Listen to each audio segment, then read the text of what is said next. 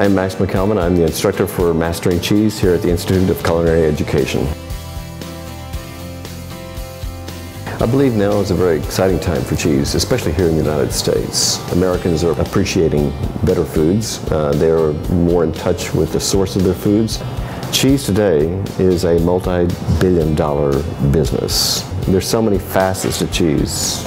So in this 6-session class here at ICE, what we're going to introduce is a lot of different topics covering various aspects of cheese, including its history, the evolution of different cheese styles, how cheeses are made, different milk types, what they bring to the table.